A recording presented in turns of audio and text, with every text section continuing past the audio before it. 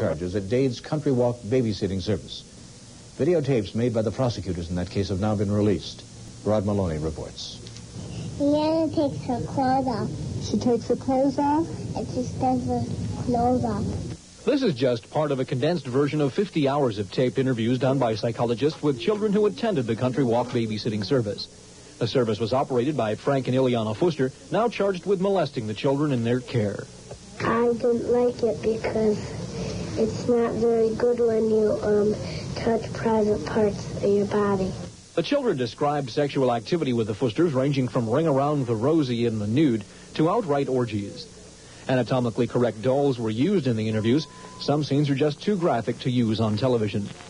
State Prosecutor Abe Laser isn't happy the tapes were released. He's not sure they're admissible in court. Fuster's defense attorney, Jeff Samick, was also disappointed, saying it's hurting his client's right to a fair trial in Dade County. He tells Channel 6 News that he will ask to have the trial moved to another city. Also unhappy with the tapes' release are the people who made them, Doctors Joseph and Lori Braga.